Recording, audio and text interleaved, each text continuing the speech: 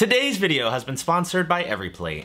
Alright, you guys win. I finally cracked. Here is your Smashburger Taco episode. For those confused, if you're a little bit out of the loop, these things have absolutely taken over all of food TikTok. Usually, it's just a standard burger that is smashed underneath a tortilla with the standard burger toppings. And most of them look pretty good. They definitely have that viral ability.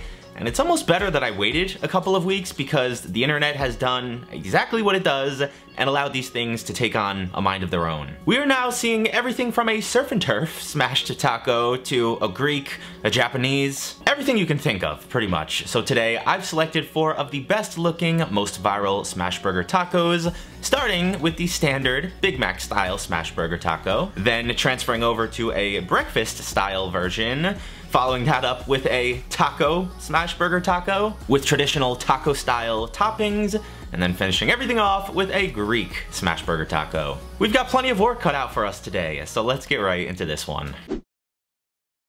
For the most part, these all look equally delicious. Maybe the Greek one stands out a tad bit to me, but I love videos where I'm equally excited for everything. But before we get started with smashing our meats, I gotta give a quick shout out to today's sponsor, EveryPlate. Without question, EveryPlate is the best and most cost-effective meal kit around. Recently, grocery shopping has felt like a horror show more often than not. I feel like I can't get out of there without spending over $100. So at an average of 25% cheaper than grocery shopping, EveryPlate is the perfect alternative for your weekday family meals. As you can see, with EveryPlate, you will receive quality ingredients that are pre-portioned to save you time, money, and prevent food waste. Over the years, EveryPlate has really become an institution in my house with how much of a time and money-saving hack it is, and how impossible it is to get bored with their 26 constantly changing delicious meals every single week. Don't forget, you can even customize each one of those meals to your liking. You can swap out veggies or the protein. So I cannot beg you guys enough to give EveryPlate a try for yourselves, and when you click that link in the top line of the description and use my code DavidSeymour149, you will get your first box of EveryPlate for just $1.49 per meal. And of course, thank you so much to EveryPlate for being such a great supporter of the channel.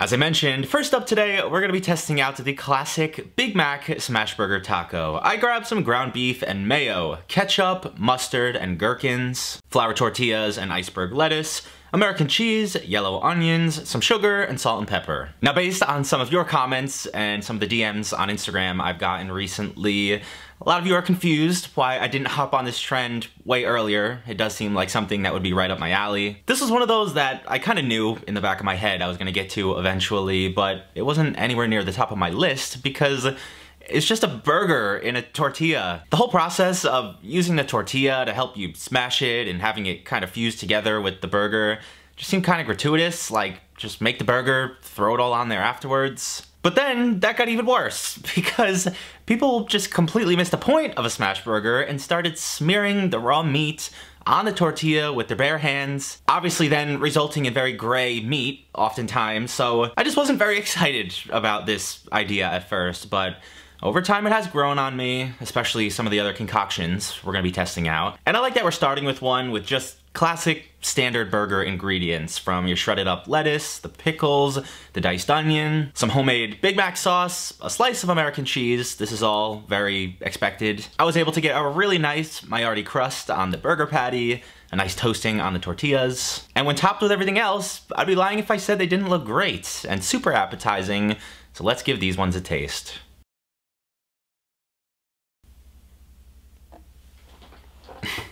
I just got done jump scaring my Instagram followers with the middle part. It's been a while since I've Big Macified anything. I think the last one was actually the twisted beef Wellington Big Mac, which was probably 10 years ago now. I'm even afraid to look.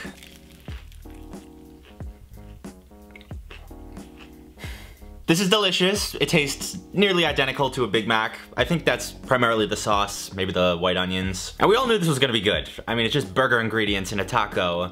That's not the reason I was avoiding this. I knew they would all be good. I'm not sure how this didn't occur to me until right now, but I think the reason these are so good and they've gained such traction is because when you flip them and you start getting the toast on the tortilla, it just sucks up all that beef fat. That not only aids in the toasting process, but adds a whole lot more flavor. I think that's probably the best part of these. 9 out of 10 on these guys. Very, very good, but let's keep it moving. Next up today, we've got the breakfast Smashburger Taco, which I'm now realizing I probably should have done first, but it's too late now, so I grabbed some Crystal hot sauce and green Tabasco, ground sausage meat and flour tortillas, pepper jack cheese, salt and pepper, butter, an egg, and fresh green onions. And immediately after, I just went on a whole tangent about people smearing the meat onto the tortilla. This is one of those videos, unfortunately. But in the spirit of this video, I will be smashing this one and all the other recipes for this video because I still feel like that's more than half of the point. It doesn't matter how evenly you spread it or how much meat you use, you're not gonna get that really hard, crusty sear unless you smash it. So I just prepped up my green onions, I plopped down some sausage, the tortilla, and then the egg and some cheese. Let everything cook up, get nice and crispy, just barely being able to successfully flip this egg on my cast iron pan. That was a bit of an oversight. I probably should have used a different pan for this version, but it barely worked. And then I just combined everything together with a topping of my Crystal, the green Tabasco, and a sprinkling of the green onions. No matter how these all come out today, at least they're all very quick. It's not like you have to invest a whole lot of time or effort into them. But I'm willing to bet, even if these took twice as long, they'd still be worth it because look at this damn thing. This one got a little messy. It's oozing quite a bit, but I don't mind it.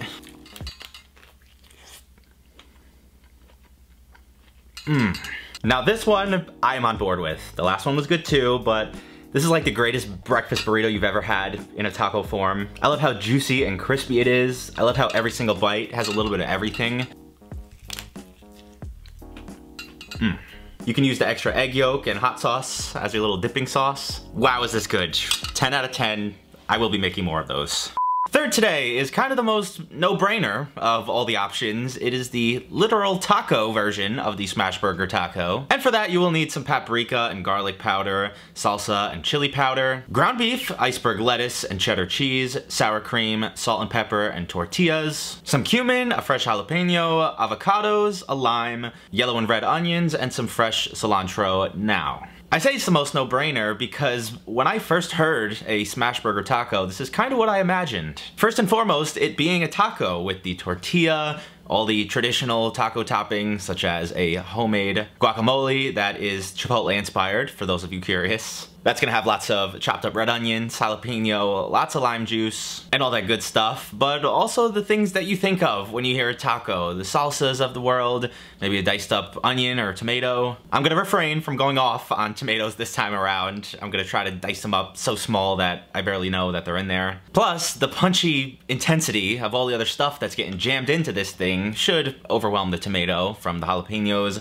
all that fresh cilantro, and all that stuff I've just mentioned is gonna get layered on top of a smashed beef patty that's been loaded up with seasonings and onions and herbs of its own. You guys should know that I usually never like to do this for a multitude of reasons. When you're trying to evenly mix all that stuff into the meat, you do run the risk of overmixing it and kind of emulsifying it into a sausage. I feel like a nice sprinkling of whatever kind of seasonings you want right on the already smashed patty is more than enough. And right on cue, Mr. Burger Expert absolutely botched the first one when I was trying to smash it. That's why you shouldn't be using such a pointy wooden spoon.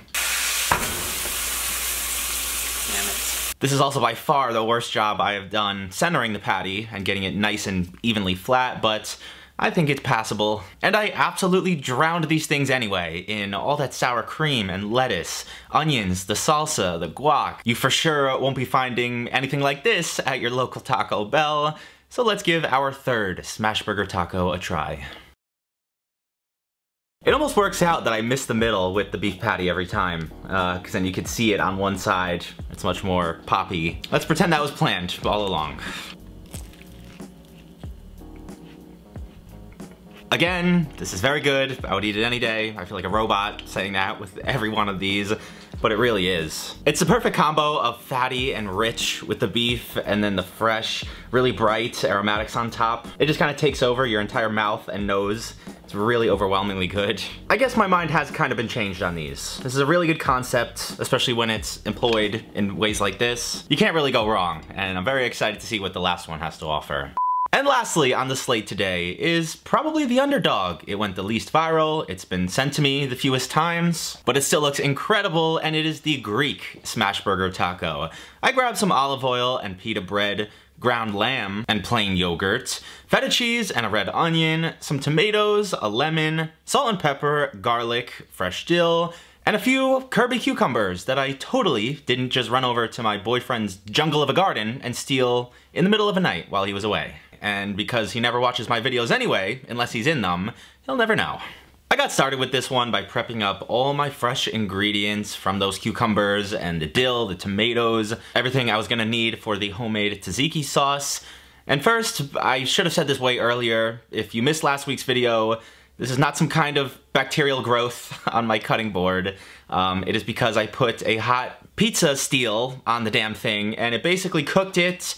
I've tried to buff it out. I'm probably gonna have to buy a new one, but I didn't get around to doing it this week. It's a little bit scary, actually, when I'm cooking for so many hours in a row and I kind of turn my brain off and I get in this trance and I don't think things through. It's probably why I sliced the tip of my finger off on a mandolin, or almost lit my apartment building on fire, or in this case, almost used my cutting board as a ignition source. But like I said, we have to whip up a homemade tzatziki for this one. This is gonna be absolutely loaded with fresh garlic, the fresh dill, lots of lemon juice. This thing should be super tasty. And then once again, we are seasoning up the meat mixture. I'm a little bit more okay with it this time because it's already a vacuum sealed ground lamb, which wasn't gonna behave like ground beef anyway. And who cares if it ends up a little bit more like a bouncy sausage when you bite into it. That's kind of what a gyro elicits anyway. And then that's it. It gets topped with plenty of the tzatziki, the tomato, cucumber, feta, and dill. I'm beginning to feel a little bit like my dog when I'm preparing her dinner and she can't help but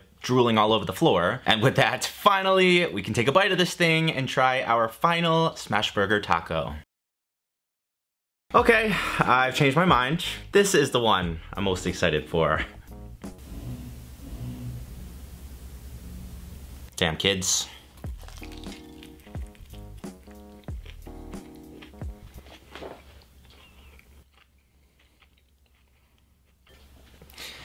Holy shit. This thing, what you see in front of you, is phenomenal. It is bursting with flavor. I think I said a few weeks ago how obsessed I've been with Greek food recently, and this is right up my alley, what I've been craving the last couple of weeks. Greek food is just so good. It's so underrated. For me, it's creeping up there with Italian food. It's just so fresh while also still being so flavorful. That tzatziki is bomb. I love feta cheese and a good toasted pita. Favorite one on the day, easily. It's not particularly close. Could you argue that this is just a gyro instead of a Smashburger? Maybe. I don't really care though, because this is so damn good.